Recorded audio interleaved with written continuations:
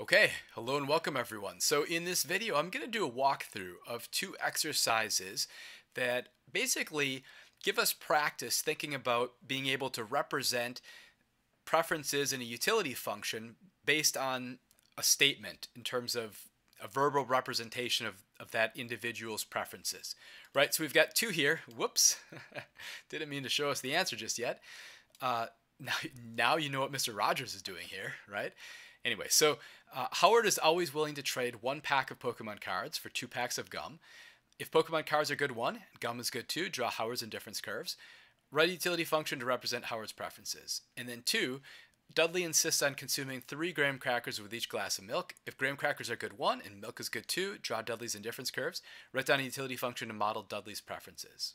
All right, so you could stop the video, kind of work on modeling out the preferences and the utility function for yourself, right?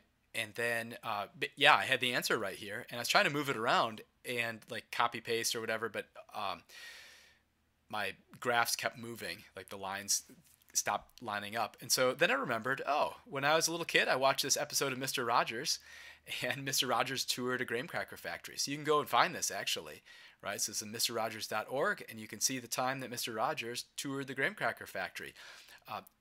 Mr. Rogers' neighborhood was made in Pittsburgh, and the graham cracker factory, right, would have been like local to Pittsburgh. I don't think it's there anymore. I think they shut that one down. But I think one of my internet rabbit holes had me exploring what had happened here. And one of the reasons why they wanted to make graham crackers there in the first place, if I recall correctly, was that the water that was from the Three Rivers area was like really conducive to making good tasting graham crackers. So anyway, so you kind of verify or see if, I don't know, maybe you have zero more interest in graham crackers than to solve this problem, but you can kind of go and explore that if that is fascinating. All right, let's go over the solution now. So yeah, this stuff is moving around. Anyway, so the first one, Howard is willing to trade 1 pack of Pokemon cards for 2 packs of gum. I put gum on the vertical. I put Pokemon cards on the horizontal, right? Good 1 and good 2. And actually, like what this is saying, willing to trade 1 for 2. I'm starting down here where I have 1 and I'm willing to give up the 1 that I have. Now I've got 0 and I'm given 2 packs of gum and I'm just as good, right? So that's the idea. You're always willing to trade 1 for 2. Yeah, because it says we're always willing to trade 1 for 2, we're expecting this is going to be perfect substitutes preferences, right? We're trading off at a constant rate. And it's actually really important that it says always willing to trade 1 pack, right? Always, this implies, indeed, we're willing to trade off one for the other at a constant rate. And in particular, when I read this, one of the big things this is picking up on is it doesn't matter how many of either I have at the present time. I'm always willing to trade off at this rate. Right? That's very different from like our standard well-behaved or like Cobb-Douglas preferences, where your marginal rate of substitution is going to depend on how much of the good that you have, right? Think about if you have a really steep portion of the indifference curve or a really flat portion of the indifference curve, and how that's pertaining to the relative quantities or the amounts of the two goods occurring at that position on that indifference curve. Well, that's not relevant here. You're always willing to trade 1 for 2. Right? And so we represent this with straight line, constant rate of constant transaction or constant trade-off indifference curves. All right, whatever. So once we've got our slope here, now we've got to figure out exactly what's going to be the utility function that's going to correspond to these preferences. So I'm thinking carefully about what's going on here. This is telling me I'm giving up 2 to receive 1 implies the slope is -2. To be able to get indifference curves with a slope of -2, right, we want to think about, well, perfect substitutes preferences, the marginal utility of good 1 divided by the marginal utility of good 2 has to be 2 in this case, right? Oh yeah, so the sign, right? So remember the note from Varian that says, like, let's not worry too much about the negative sign. Sometimes we'll just report marginal rate of substitution in absolute value. The sooner in your intermediate microeducation that you become okay with this, the better, right? So the idea is, yeah, look, we know these indifference curves have a negative slope. Fine. Also, when we write down the utility function, yeah, we're going to write this with a positive, and the marginal utility of good 1 is 2, the marginal utility of good 2 is 1, and the MRS is 2. Even though we know it's negative, we're reporting this in absolute value, right? Because corresponding to these indifference curves. But one of the reasons why we kind of are like always want to talk in terms of uh, absolute values because firstly, like it gets cumbersome to think about like putting a negative here. Also, um, if we think about when we're ultimately doing optimization, we're going to be comparing this marginal rate of substitution, which is corresponding to downward sloping indifference curves, to a price ratio, which is corresponding to a generally downward sloping budget constraint, and those negative signs cancel. Anyway, so here, yeah, indeed, the marginal utility of good 1 is 2, right? The partial derivative with respect to x1 is 2. Partial derivative with respect to x2 is 1. Ratio of those marginal utilities, right? mu1 divided by mu2, that's 2, right? So the MRS, marginal rate of substitution, is 2 in this case. And here's my note. Yeah, this utility function is non-unique. This could just as easily be a monotone transformation of the above. I don't know, maybe you wrote this down as like 4x1 plus 2x2. That's just as good, right? What would be a mistake? Well, it'd be a mistake to have x1 plus 2x2, right? At least given these labeling conventions for the axes, that would be a problem, right?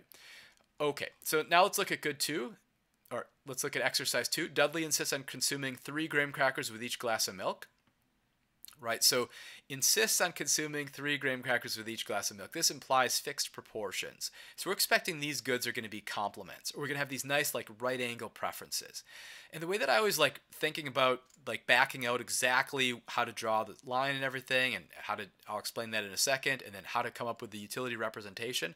I always like starting out with a list of all the acceptable bundles, right? So if Dudley's cool with like 3 graham crackers and 1 glass of milk, it's got to be fine with like 6 graham crackers and 2 glasses of milk, or 9 and 3, or whatever, right? So these are like all the bundles that Dudley's okay with.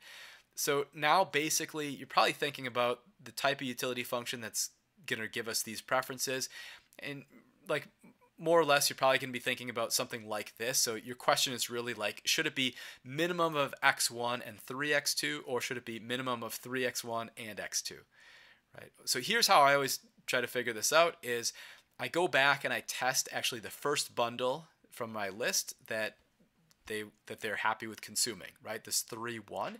And I say, all right, let me try this last one. Let's try the second one, where my utility is from the minimum of 3x1 and x2. Right, so let's evaluate this at the bundle 3, 1. If I do this, it's going to be the minimum of 3 times 3, that's 9 and 1, right? Minimum of 9 and 1 is just 1.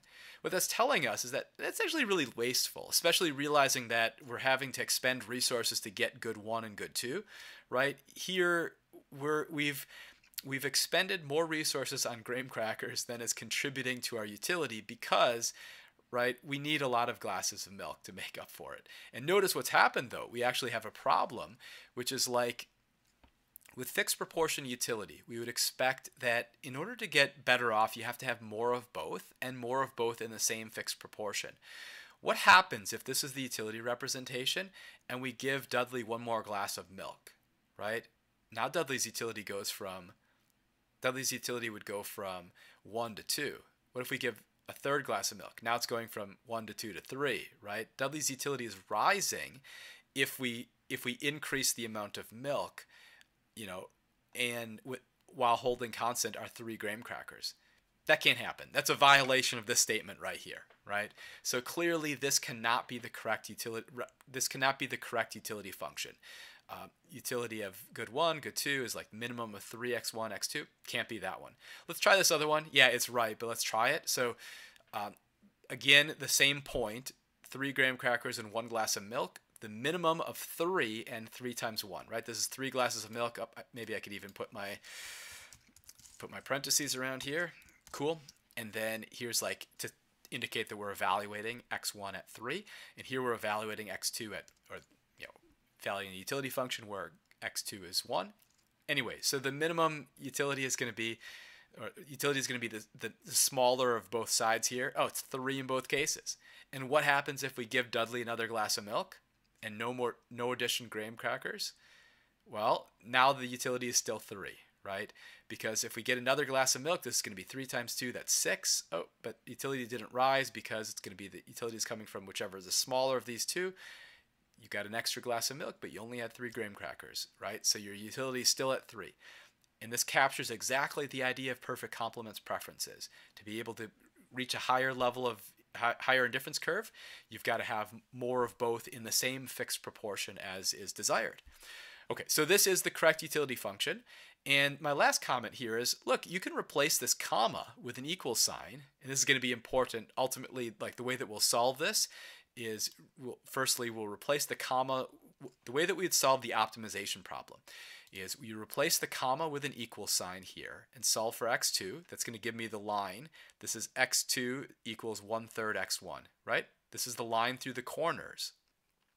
And so this now leads us kind of out of this exercise. We asked this in this class, and now thinking about optimization. So all the optimal bundles have to lie on the corners here, right? Otherwise you got wasted resources. Otherwise you got some kind of problem like we had up here, right? So all the optimal bundles have to lie on these corners. So we actually would want it to cross any budget constraint that we're subject to at the corner. And therefore, because we're thinking of like where, let me just steal this indifference curve and make this a budget constraint. All right, so suppose this is my budget constraint. Ultimately, I'm trying to solve for this point right here. Solve a system of equations. Basically, you'd substitute in the, you'd solve, solve for where this line through these corners crosses the budget constraint. So I could actually substitute into my budget constraint this relationship right here. And then that would give me my optimal bundle. And that is exactly how you'd solve if I gave you a budget constraint and you're trying to find the optimal bundle. So sorry, I realize it's getting a little bit ahead of what we were doing, but since I was just like mentioning like what's the point of doing this, I've got other videos where I'll show that solution, and maybe even like the exercise that I'll make for class will kind of extend this one. If so, then I'll paste that link in the comments or in the discussion of this video, and then you'll have that as well. But anyway, so here are these two exercises plus two bonus portions. One interesting fact about Mr. Rogers' neighborhood history, and then also thinking about how to solve the optimization problem version of this. Anyway, I hope you liked the video. Anyway, I'll catch you in the next one. Bye for now.